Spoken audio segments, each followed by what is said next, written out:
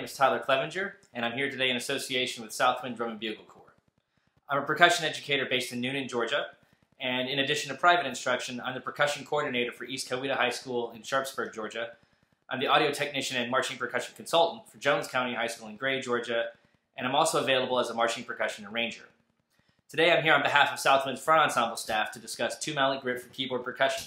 Let's get started. So first things first, where do we hold the mallet? Well, the honest answer, like a lot of things in percussion, is it depends what feels good and what sounds good. But a good general rule is to start about a third of the way up the mallet, wrap your index finger around the first joint, the pad of the thumb connected to that perch there, wrap the fingers around, and there's the grip. You want it to be nice and firmly in the hand, not at the fingertips, okay? So you have more surface area for better control. There's no tension here. There's just enough finger pressure to control the mallet in whatever way we need for whatever music we're playing. You have three primary points of contact here. First off, we have just our middle, just regular default neutral point of contact, which would be about middle of the hand between the ring and middle fingers.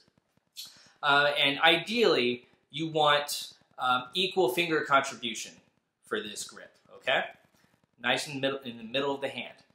You also have the back point of contact, the back fulcrum, back finger fulcrum you're going to hear a lot of in the marching arts because it allows you to utilize more of the length and weight of the mallet so you have maximum sound production, okay?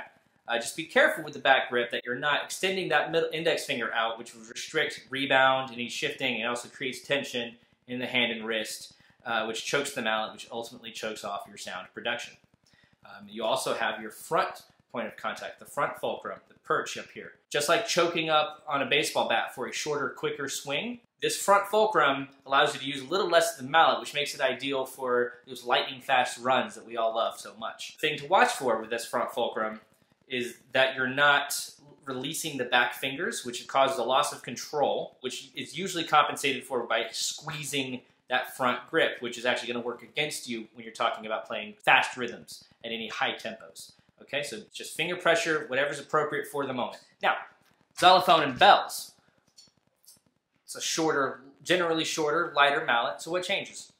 Not much. You still want those same points of contact, but you are able to use a lighter approach, less finger pressure, or just a lighter touch, which is just another way of saying finger pressure, right? To achieve the same control, because you don't have as much weight. Ultimately, though, that brings me to my final point. You want to let your ear be your guide.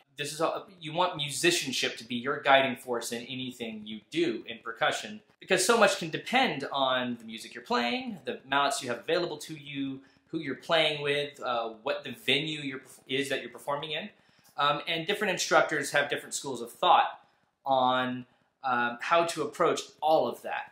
So approaching things with your ear, what feels good and what sounds good, can also make you a more versatile and more flexible player in an ensemble setting when it comes to school bands, universities, trying out for drum corps and indoor ensembles, anything that would require you to be willing to adapt to what's going on around you. What is paramount is to follow your ears more than anything else. So thank you so much for joining us today. Please feel free to visit the Corps website at www.southwind.org for more information on how to register for the DCI season coming up in 2021. Please also follow my personal pages, my artist page at Facebook, Tyler Clevenger, percussion educator and designer, and also on Instagram at @tclevpercussion for more tips for your percussion journey as I fill out content on those pages. Again, thanks for spending a few minutes with me. Stay safe, be kind to one another, and we'll see you on the next video.